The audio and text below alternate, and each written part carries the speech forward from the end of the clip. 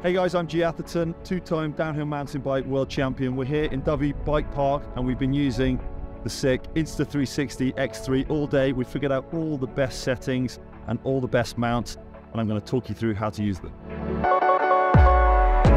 Okay, first up, the chest mount, probably my favorite mount. Super easy to use, you just clip it on, make sure the straps are super tight so there's no movement, and you don't really have to worry too much about setting up to make sure you've got the right direction. Make sure you've got one of the lenses pointing forward so the stitching isn't right where the handlebars are, and the shots are going to look incredible. Super smooth, a really immersive shot. It's probably my favorite POV mount just because it gives you such a feeling of what the rider's doing and what they're going through. The second POV mount is the helmet chin mount. It's super close to eye level, so let's see what you're seeing. Obviously below your eye line, so it's not getting in the way. For this one, I'd recommend either the 360 mode or on the 170-degree lens on the super wide angle. Single lens mode is also a great way to capture super sharp 4K vertical shots for social media. This is the helmet mount, and surely one of the most classic mounts.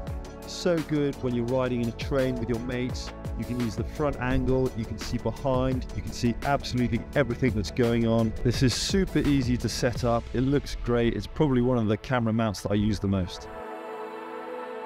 This is one of the wildest looking mounts, but also one of the best. You can have this mounted backwards in the ponytail mount. The footage from this is that third person look. It's gonna almost feel like you've got a drone following you down the mountain.